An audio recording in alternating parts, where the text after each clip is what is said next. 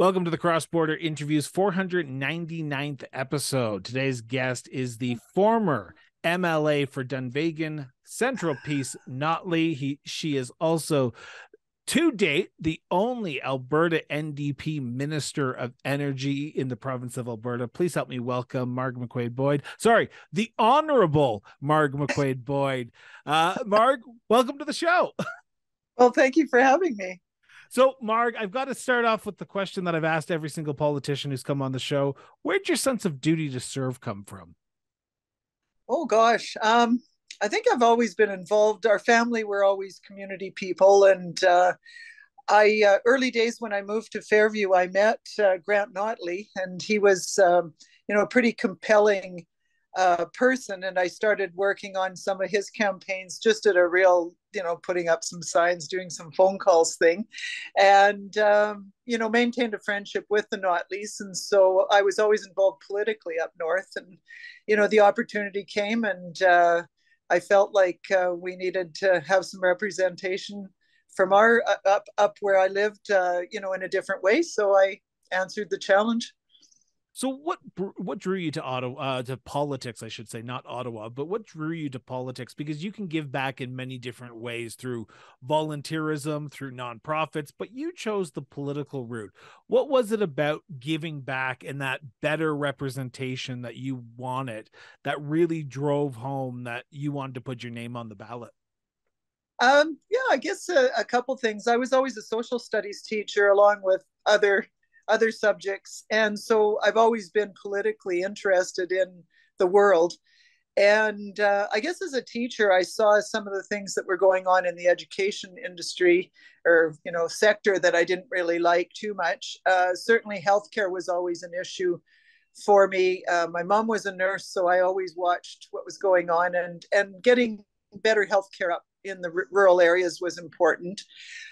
So those are probably two of the issues that brought me to wanting to do something. And to be honest, I was kind of whining one day about the election coming. And I said, nothing will ever change. And my husband said, well, why don't you run? And I thought, our kids are grown. I can actually do that. And I wasn't teaching any longer, and I was semi-retired at the time. So I thought, yeah, if you're going to complain, put your name in and see if you can make a difference. Now, correct me if I'm wrong. This was not your 2015 was not the first election that you contested, correct? Correct. Yeah, I ran in 97.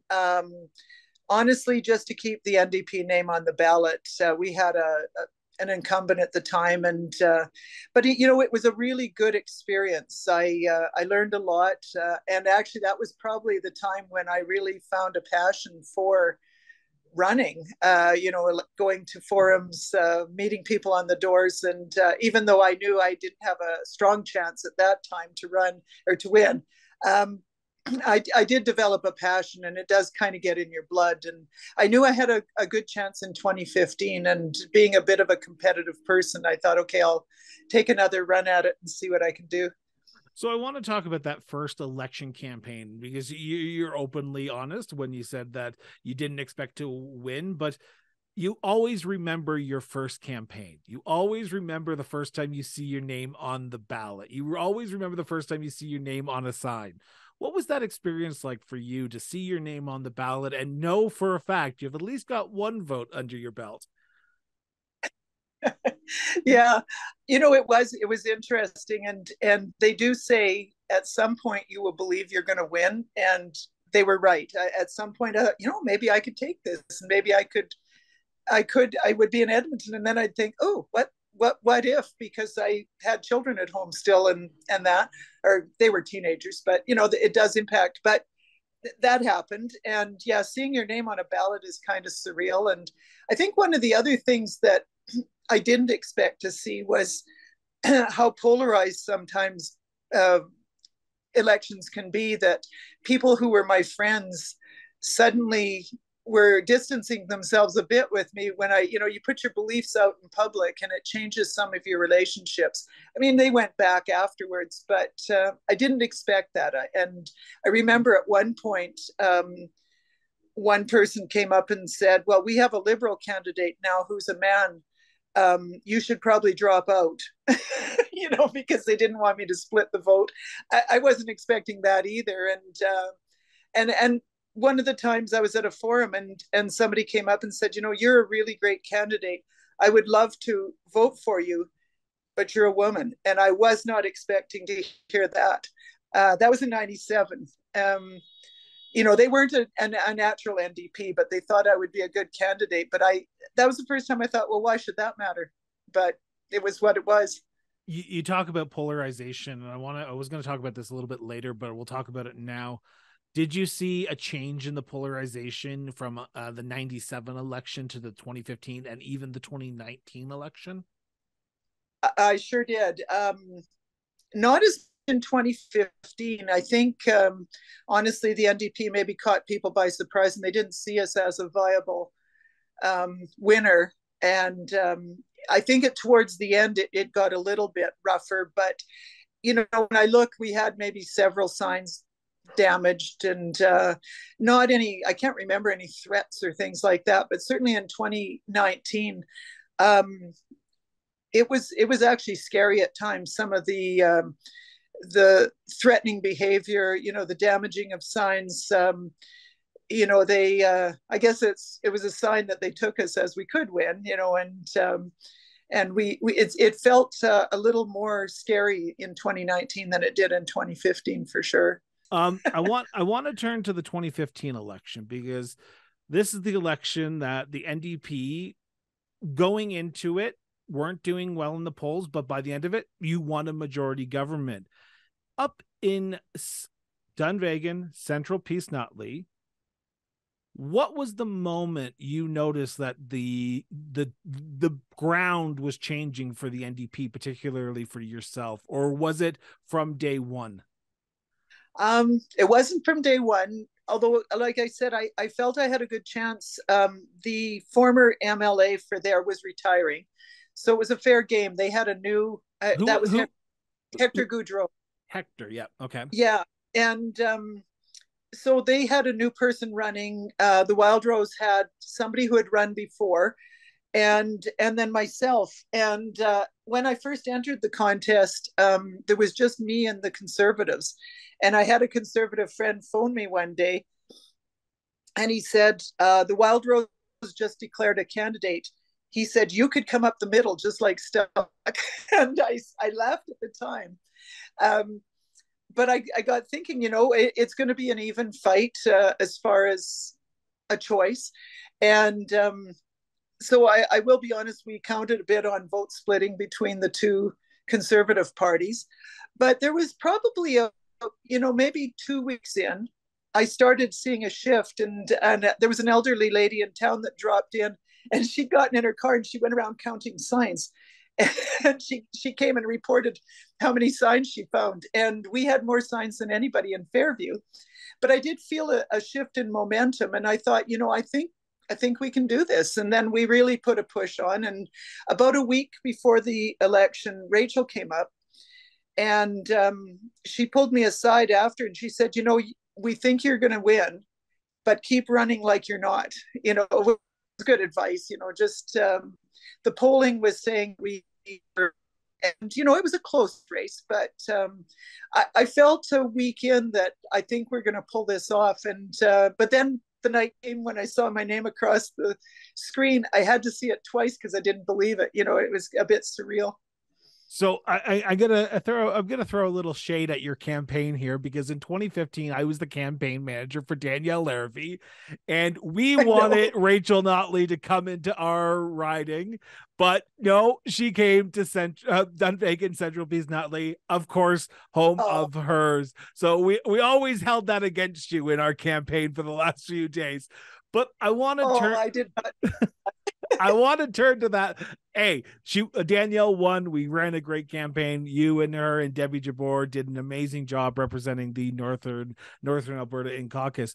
But I want to turn to election night, because you just said you had to look twice when you realized that you were elected. How much of a weight then gets put on your shoulders? Because you're new in government, you're a new MLA. the province had never voted NDP in their life before. And now, besides your riding outside of Edmonton or Calgary, so how much of a responsibility did you put on yourself to say, okay, this is now real, and the life that I once knew is now gone, and politician Marg McCuaig-Boyd is now here? Yeah, I don't think it struck me for the first couple days. I honestly, the next day, we had a party that night, and everybody was super happy. The next day, I had to go clean out my constituency office, and I was getting lots of phone calls and emails, and it was hard to handle all that at the time. But things had to happen. We had to get things disconnected and cleaned out and everything.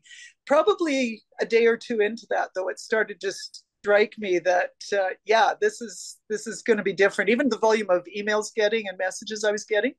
And then Rachel had said when she was up, when Marg wins, I have a cabinet position for her. And then I thought, ooh, I forgot about that part. And I wonder what that'll be. And so a few days in, she did contact me and asked me to come. And then we discussed, a cabinet position. And you have to, as you know, go through some hoops to be vetted in that. But she told me we were actually en route.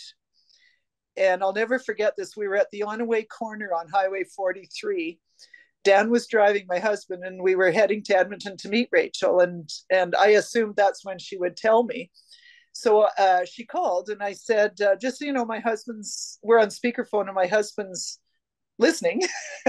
And she just said, and then so that's when she told me I was going to be Minister of Energy. And honestly, I had looked at, maybe education because I was a teacher, or maybe advanced ed or agriculture because we were farmers. Energy wasn't on my radar particularly. And when I heard, though, I was very honored because we have a lot of energy people in my family. But at the same time, that was probably my, oh my God moment. That's a huge responsibility. And that's probably the day or the time when it struck me that, life is really going to change for me. So I've asked this question to many people who've been appointed to cabinet, and I want to get your perspective. Do you run in that election thinking you're going to be appointed to cabinet, or do you run in that election because you want to change the voice at your constituents level? Because I've heard people say I run for politics because I'm guaranteed a cabinet position and that's what I want. And then I hear people say, you know what, even if I wasn't appointed, I would still be honored to serve as a backbencher in a caucus. For you, what was it? Was it you ran because you believed in the betterment of your community and a cabinet position was just a second nature? Like, okay, if I get it, I get it. It doesn't matter if I don't, though. Yeah, honestly, that the second I ran just to represent my region and see, if I could represent rural Alberta, and the concerns and just serve my community.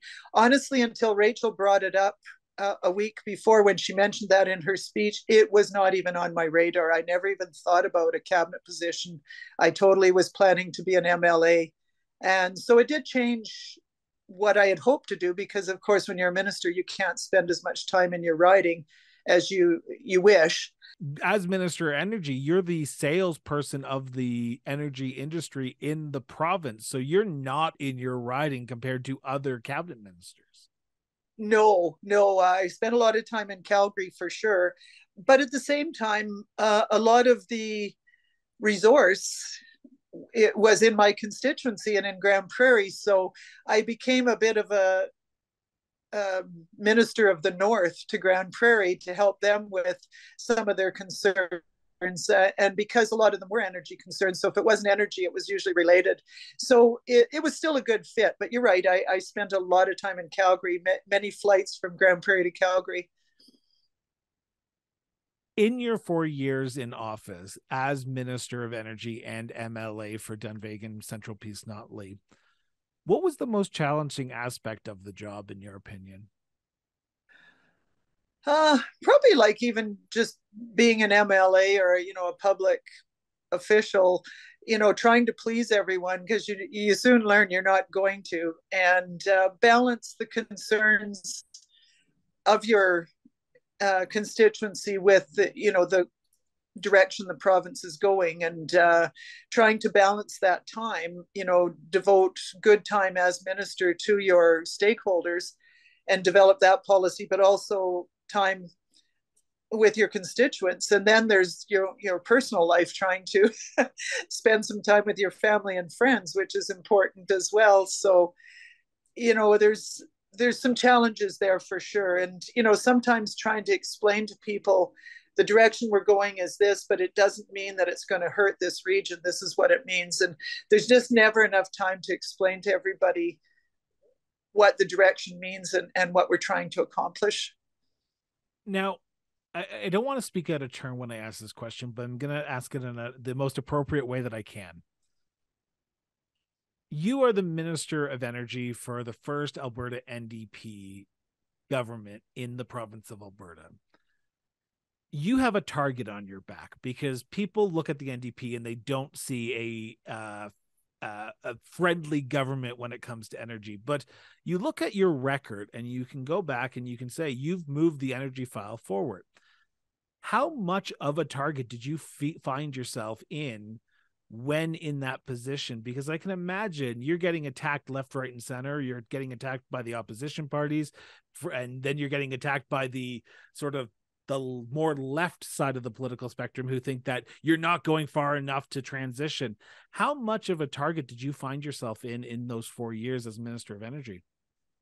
I don't know that I felt I was a target, but certainly there was a lot of fear, I would say, when we first came in. I would meet with people and I always asked 3 questions. I would do 3 things. I would tell them about my background, like I'm very familiar with the industry, although I thought at the time I was, but there's lots to know. I had family in the industry, that I was here to listen. And so every time I met with a stakeholder, I just say, tell me about your business.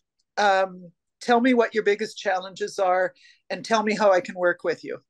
And so the more I did that, we called it kind of the charm offensive at first. We just went down to Calgary and I spent hours meeting with everybody. And I think as they realized I was there to listen, I wasn't the enemy. We were there to help. I think that helped. That was in Calgary. I think I was able to, make people aware that we were there to work with them. And once we announced the royalty review panel and a few things like that, I think there was a little less angst. And I'm really proud of the royalty review we did and the outcome. And I think so was industry, because we really included them. I think when I was up north, there was more angst and they didn't always get the message that I was working with the industry. And so I felt probably a little more targeted up in my own riding and up in the Northwest. Because there was a fear. I mean, for 44 years, they had the same sort of government. And so we were new and they were afraid. But, now I meet up with former stakeholders and many of them are still quite civilized to me and friendly and have included me in some meetings and things. And so I think there's not as much fear this time if an NDP government does come in again, because they know us from before, but they just didn't know us. And so I think it was more fear than target. But yeah, certainly you're right. It's and then when you speak about the left, I think I certainly was accused of being in the pockets of big industry by some left wingers in early days. So I think, I needed to articulate to them, no. And honestly, when you're elected, you work for everybody. You don't just work for the left wing or the right wing. You work for everybody. So you've got to find that balance of needs and ways you can help. What's the one thing as Minister of Energy you wish you would have been able to push a little bit further on? What file, or was there a moment that you said, you know what, I wish I could do that again, because I think this is a budding area in the energy industry in Alberta that needs to be talked about and it's not being talked about? Yeah. As I said, I was really proud of the royalty review we did. And we did, a paper in diversification, a study in diversification, how we could use our energy in other ways to bring value to Alberta. And we did a study in gas and how we could bring that forward. We got as far as the ideas. We didn't get as far as the implementation. But the one thing that probably I wish we would have had more time and resources to work on, and we just ran out of runway because of the election cycle, was the liability file, in oil and, the orphan wells and the abandoned infrastructure. We did a lot of good work with industry and looking where identifying the problem and what are some of the solutions, but we absolutely ran out of runway to do it. And so the work has been done. It's there, and the current government has it if they wish to work with it. But that's a file that needs attention regardless of who's victorious in the next election. It's a growing issue in Alberta, and maybe working more with the tax situation. It wasn't in my ministry, but it was with the municipalities and companies not paying their fair share of taxes in some cases. Again, it was work we were starting, but we just didn't come up with a solution before the election time. I like the fact that you just mentioned that, because the Red Deer County has just posted that they are millions of dollars short this year because of property taxes not being able to be collected by oil and gas industry, even though the oil and gas industry has quote unquote rebounded.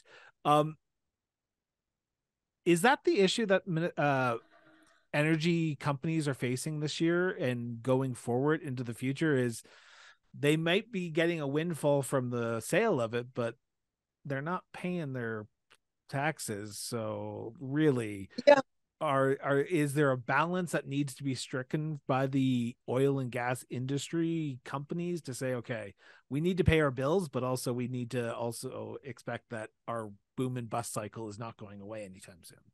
Yeah, and to be clear, most companies are paying their fair share. It's That's a true. few factors, and I think there is an understanding in the industry that it needs to be dealt with, because it's painting them all with a negative brush, and many are doing the right thing and paying their taxes. I know it's an issue with the municipalities. I understand in the last I don't know, are they called RMC or something now? They've changed their name since I was there, but that came up as a huge issue for municipalities. So it's an issue for the current government, and I believe they're looking at it. It started out when times were tough for some of the companies, but at the end of the day, if you and I don't pay our rent or pay our taxes, there are consequences. So I think I would hope that this current government is working with it, and I believe they probably are, because it's a huge issue. And it wasn't an easy issue, and that's partly why we ran out of runway at the time too. Is it wasn't an easy thing to tackle. You had the pleasure to serve alongside Premier Rachel Notley, now leader of the official opposition, Rachel Notley. You a first-term Minister of Energy, her first-term Premier. What was the relationship like between you and Rachel when it came to the energy industry? Because, again, just talking off the hand, people might know that my husband is Ricardo Miranda, former Minister of Tourism Culture under Rachel Notley as well. So he hasn't told me anything, but I want to know, was she hands-on? Was she talking to you? What were there weekly meetings to say, okay, this is what's happening in the energy industry? What was it like to work in her government? Actually, it was great. I've known Rachel probably since she was about grade 6. Just watching her grow up in Fairview. And I knew she was bright, but I had no idea how bright she was till I was in government with her. And she knew my files as well or better than I did. She was always up on them, and we met very regularly. And I learned early on that I better know my files better than her, because I went in once kind of making the assumption that I could just explain to her a couple things, and I was wrong. She basically made sure I knew my files a little better than I did.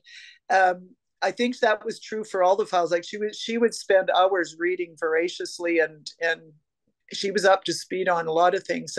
And as you know, our chiefs of staff spend time with her chief of staff and getting her up to speed. But no, she was great. I wouldn't say she was hands-on, but she certainly worked with us, and she was hands-on in that she knew what the files were and what the issues were.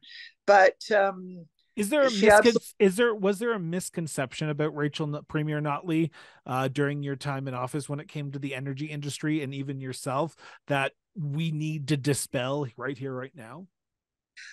I think maybe, I think certainly she had her more favorite files, on social issues and childcare and poverty and those kind of things.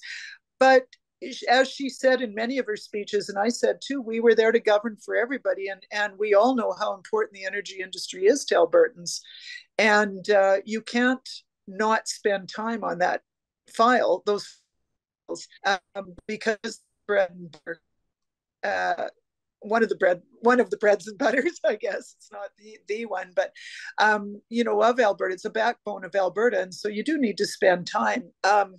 She was very good at listening to what my perceptions were or my suggestions were, very collaborative that way. So, but I wouldn't say, I know there are a lot of people still think she hates oil and gas, and that's not the truth at all. She has a good understanding of the industry, and and its role in Alberta, and I see some of the things they're coming up with for the future and some of the ideas, and I think she has a good idea of the clean technology available and supporting the industry. And yeah, so I think it was a misconception. I don't know how you get around it. I've told people so many times, and it just, they don't seem to believe me, but it's she certainly was a supporter of the industry. You served as Minister of Energy and MLA for 4 years, from 2015 to 2019.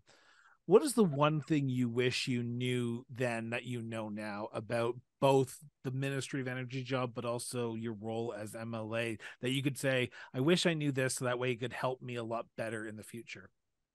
Oh, that's hard to say. Yeah, you kind of just, it was kind of MLA, minister by immersion. Um, I thought I knew lots about how government, but learn the job, and I don't know.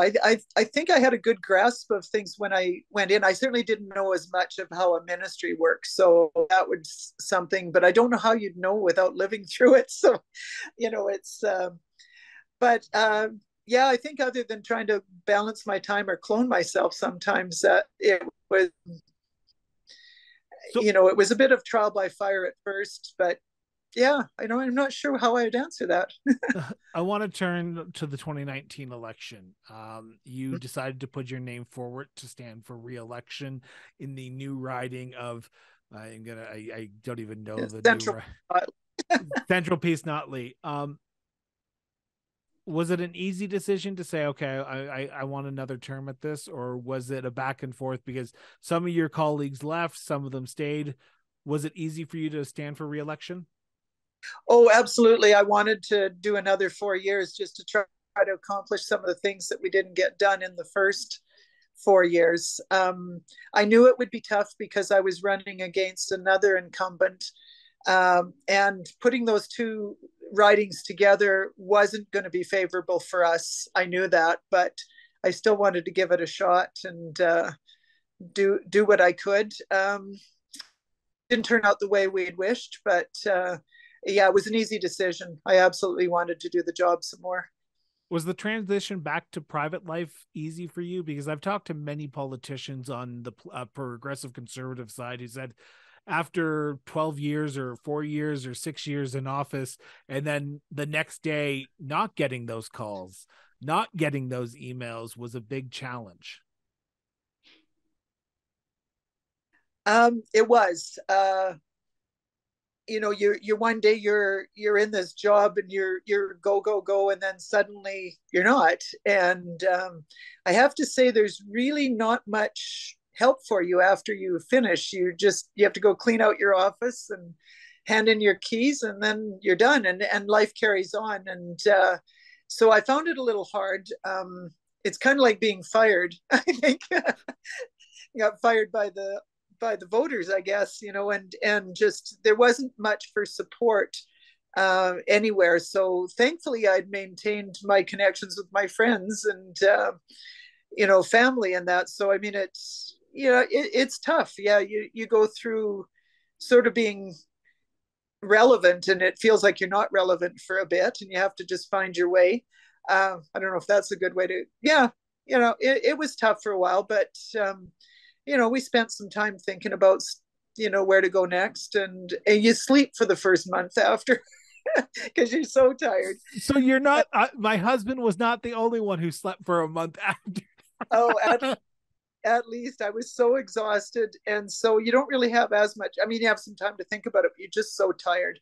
And but I won't lie, it was quite tough to go from being so busy to not being busy.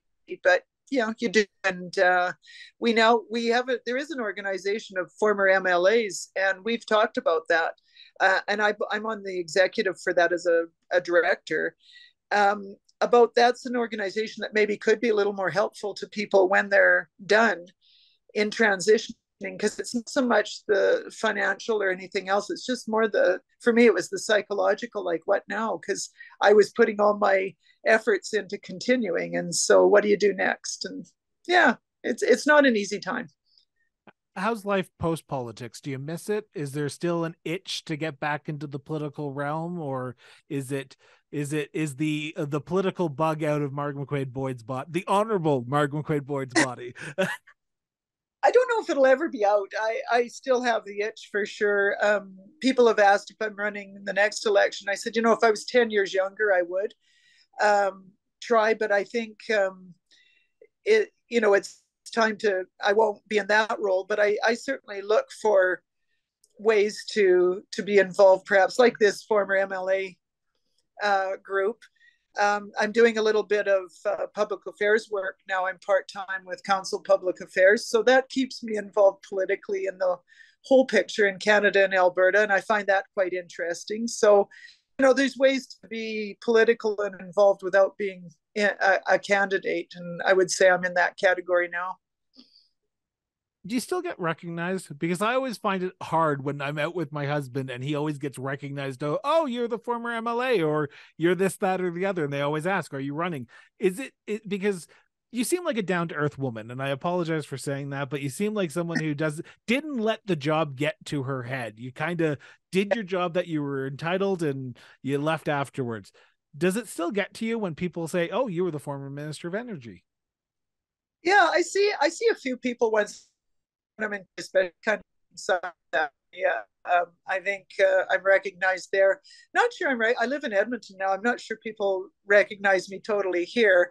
And of course, I was in rural Alberta, so everybody knows everybody. So that was kind of a different situation. But yeah, every once in a while. In fact, when we were in Cancun recently at Christmas, just after Christmas, there was somebody sitting beside us, in the sun chairs there, and they were from Calgary, and I think they were in oil and gas just by the conversation. I saw the one guy, he kept kind of looking at me, and I think because I was out of context, he wasn't sure who I was, but it happens every once in a while. People see me, but yeah, and then as I say, I'm involved with a few stakeholders still, so they ask, but I think it's kind of run its course. I don't think I get recognized as much as I did in earlier days. I'll still recognize you, Marg. Yeah. I want to. There's a lot of new NDP candidates who are putting their name for the very first time in this upcoming election. What advice would you give them going into this campaign? Because we're in that red zone where the campaign is going to be a few months from now, and this is when you got involved. What advice would you give them? I would say if they can, try to find a mentor who's been in the job. I know they do have, I think some of the current are trying to help, but they're going to be busy too. So I certainly have put my name into a couple people. If you ever want to chat, give me a call or talk you through things, because I think that's helpful. And if they get elected, I think it's important to find somebody to chat with. And hopefully there's some of us who have been in the job before can fill that role to help out, for the job, because it is a big job and it's a big change. And I remember Rachel first days saying to us, don't forget your family and friends, because at the end of the day, that's who's waiting for you when you're done. And it's easy to get lost in that sometimes. And I think just to be reminded that you have a family, you have a friend. I have a good friend in Grand Prairie, and she said, when I told her that, she said, so you need somebody to make you pour your own wine and carry your own golf clubs. And I said, absolutely. And you need to be that person for me. And she still jokes about that. But, it's important to have some of those things pointed out to you, because you can get caught up in it. And if you run and you don't win, it's good to have somebody to talk to after about it, to debrief. And sometimes you need that outside person to listen to. Marg, this has been a fantastic conversation, and I want to end on this last question. You have been at the height of political power here in Alberta. You have been the Minister of Energy. You have been the MLA for 4 years. Looking back on it, would you do it all over again? In a heartbeat. I absolutely would. It's such a privilege to serve and be an MLA. I had no idea about that until I was there, and it's a huge privilege to be a minister and serve Albertans and represent Alberta to the world, literally.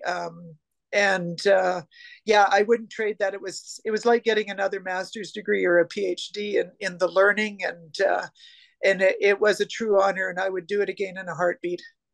Well, Marg, I want to thank you so much for sitting down with me for the last 40 minutes and talking about this. This has been an honor to talk to you about your career, about politics, but also about just yourself, because we don't do that often enough, and we always bitch and complain, pardon my French, on social media. So we need to have these conversations. So thank you so much for doing this. No, thank you, Chris. This is a pleasure to be on your program and talk to you and reconnect. It is. So with that, I want to remind everyone, as I just said, put down social media, go have a conversation with somebody. It helps our society, helps our democracy, and it helps us be a better people at the end of the day. So with that, this has been episode 499 of the Cross Border Interviews. We will be back tomorrow with episode 500. Talk to you then.